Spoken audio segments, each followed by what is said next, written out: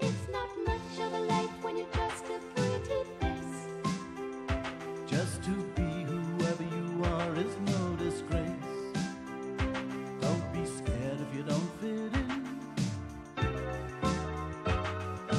Look who's in the reject bin. It's the Raggy Dolls. Raggy Dolls. Raggy Dolls. Raggy Dolls. Dolls like you and me. Raggy Dolls. Raggy Dolls. Raggy Dolls. Raggy Dolls. Made him perfectly. So if you got a bump on your nose or lumps on your toes, do not despair. Be like the Raggy Dolls and say I just don't care. 'Cause Raggy Dolls, Raggy Dolls. Raggy Dolls Raggy are Dolls. happy just to be Raggy Dolls, Raggy Dolls, dolls like you and me. It was lunchtime, and the Raggy Dolls were making their way back to the factory. Except for Sadsack. He'd fallen asleep under a bush by the pond. He was dreaming of food. Jellies, cheeseburgers, chips. He was just imagining a boiled egg when he woke up. He could hear a strange crackling sound. It seemed to be coming from a clump of reeds by the pond. Sadsack listened hard. The crackling turned into a rustling. And then there was a kind of cheeping. Whatever can it be? He crawled towards the clump of reeds and peered in. And there, to his great surprise, he saw what looked like a saucepan made of grass and twigs, with 6 empty eggshells inside. What a curious way of cooking eggs, thought Sadsack. The noise was just behind him now. Sadsack spun round and saw a strange creature with a snapping beak. Sadsack ran away immediately. But everywhere he went, the creature followed him.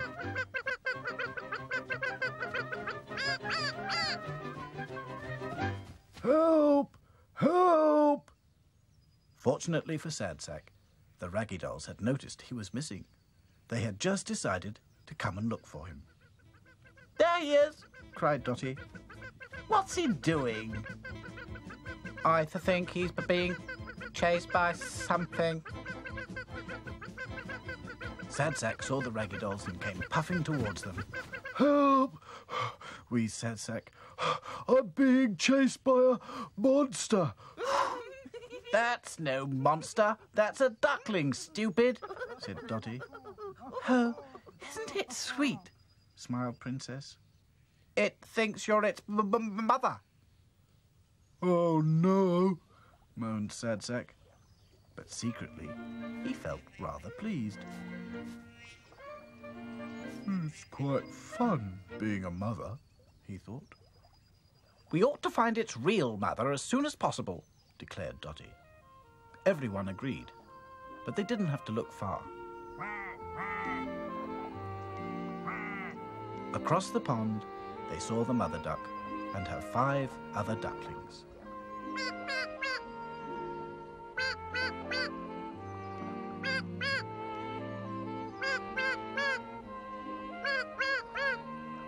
As soon as it heard them, Sadsack's duckling ran as fast as it could back to its real mother. Thank goodness for that. Said Dotty.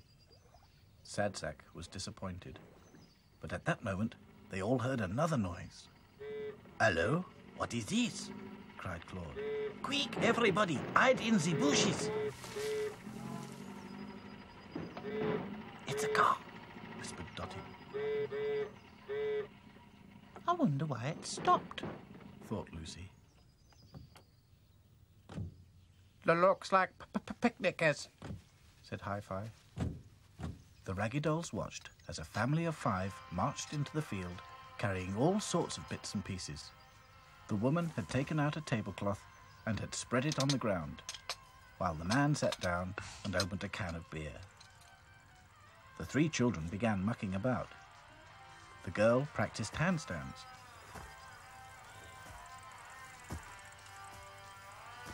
Their big brother tested the volume on his portable stereo.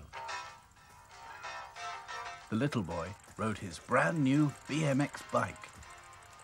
Pedaling hard, he pulled back on the handlebars and lifted his front wheel high into the air. The dolls watched in amazement as he rode it round and round on one wheel. He was so excited, he didn't look where he was going. Look what you've done! Screamed the woman. Get off that bike at once! The bike had run straight across the picnic cloth and smashed all the crockery. But, Mum, it was an accident, whined the boy. Boys will be boys, said his father, taking another swig of beer. Don't sit there drinking! Clear up this mess! And you, turn off that radio! Everybody did as they were told. The father scooped up all the broken china in the tablecloth and took it over to the duck pond.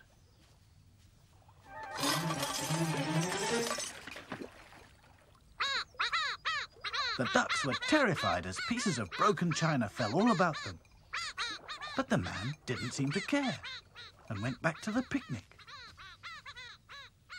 The big boy switched on his radio again, and the music blared out louder than ever, while the family ate and ate and ate.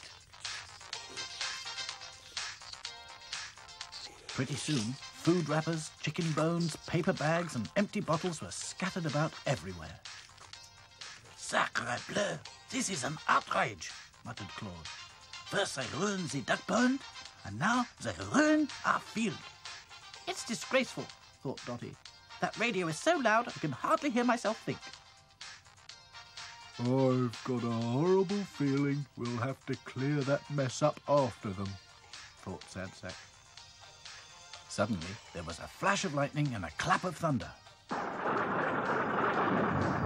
well, that's the end of that, said the father. I'm not staying here if it's going to rain. But I'm still eating, whined the little boy. Well, you can finish it in the car.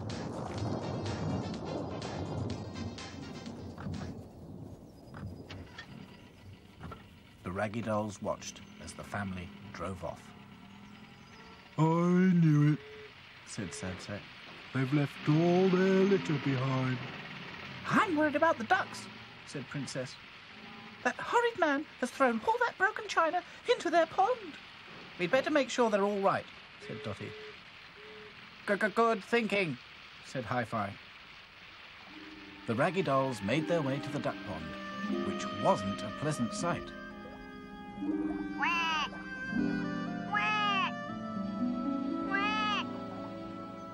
Not all the broken china had fallen into the water. Jagged pieces were sticking up out of the mud along the bank. The ducks were trapped. Don't panic, Called Backtofront. we'll soon have you out. Please save my babies first, No problem. said Backtofront. The dolls formed a line, and one by one the ducklings were lifted out and passed along to safety. Thank you so much for saving us, Quacked the mother duck. Ah, don't mention it, said Claude grandly. We are too pleased only to help. Sadsack had looked around and found a litter bin. The dolls started work on picking up the litter. At least it stopped raining, Thought Sadsack. The mother duck and her ducklings helped tidy the field. Gradually the mountain of litter disappeared. As they cleared the last of the rubbish into the bin, the Raggy Dolls had the biggest surprise ever.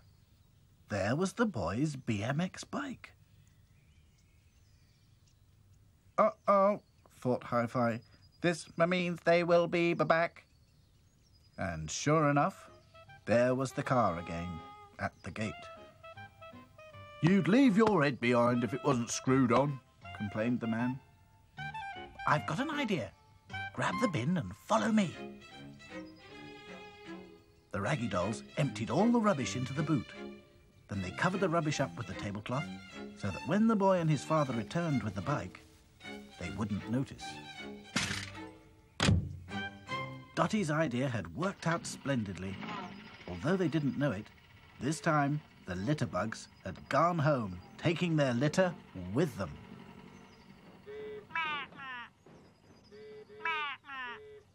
That duckling thinks you're its mother again. I don't mind, smiled Sad Sack. It's not much of a life when you're just a pretty face. Just to be whoever you are is no disgrace. Look around and you will find people of every kind, like the Raggy Dolls, Raggy Dolls, Raggy Dolls, Raggy Dolls, dolls like you and me. Raggy Dolls, Raggy Dolls, Raggy Dolls, Raggy Dolls, made him perfectly. So if you're not at ease with your knobbly knees and your fingers are all fuzz, stand on your two left feet and join our Raggy Doll chums. 'Cause Raggy Dolls, Raggy Dolls, Raggy Dolls Raggy Dolls are happy just to be Raggy Dolls.